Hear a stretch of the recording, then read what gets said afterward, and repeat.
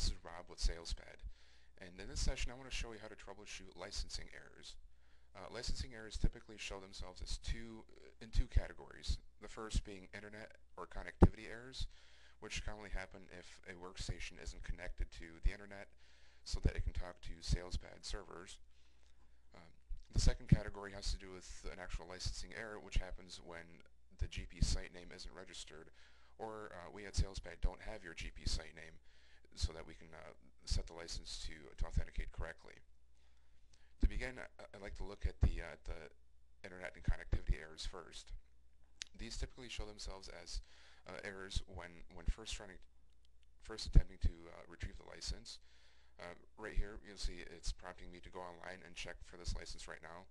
I'm going to click yes, and it's going to give me the default license path from which it will retrieve the license from our servers. Generally, the default will be OK. So I'm going to click OK, and you see it was successful for me because I'm online. If the machine isn't retrieving the license at this point, or if an error pops up giving network errors, then the first step to look at would be the machine's connectivity to the internet. For that, your best bet would probably be to contact your network administrator. In the case that it connects just fine and this message box shows that the license was unsuccessfully retrieved, the next step would be to look at the GP site name, and that can be accessed in Dynamics GP under the Tools, System, and Registration. That window will have to show a site name that's unique to your organization so that we can authenticate a SalesPad license against that. If that isn't done, like I said, this message will show that the license was unsuccessful and will then notify you that. So seeing how mine went through, I'm going to go ahead and click OK here. And we'll see that I'm now logged into SalesPad. And I want to look at another area, and that is updating a license if we already have one. So right now I already have a license, and I want to go, let's say, update it after adding additional seats. So I'm going to click on Help and About, and here we can see how many seats we have available, more details of the license, and from here I can just go update the license, and the same process follows. I just click OK, and it's telling me that it was successfully updated.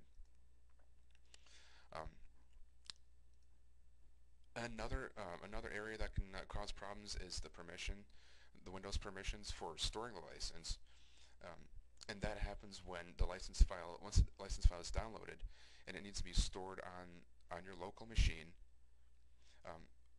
Windows permissions error can prevent that from happening.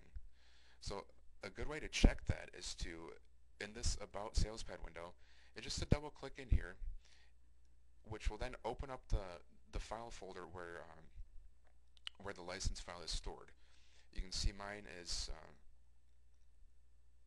licensed to Vectis in this case, and if I go, that's not what I want to click on. If I open up my folder, I can see that the file is here. So typically, if there are permission errors, I will not be able to write a file into this folder.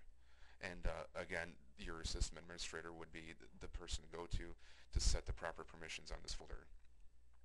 Again, to get to it, simply go to Help, About, and double click on this metal panel, and it will take you to the folder where SalesPad is trying to store the license. So to recap, any network or connectivity issues would be best directed to a local IT support person. GP site name registration questions would go to your GP dealer, and once you have that site name and it's verified, then you can go ahead and call us so that we can get that site name entered into our system so that you can authenticate and retrieve your license. Thanks, and once again, this is Rob with SalesPad, and thanks for watching this video.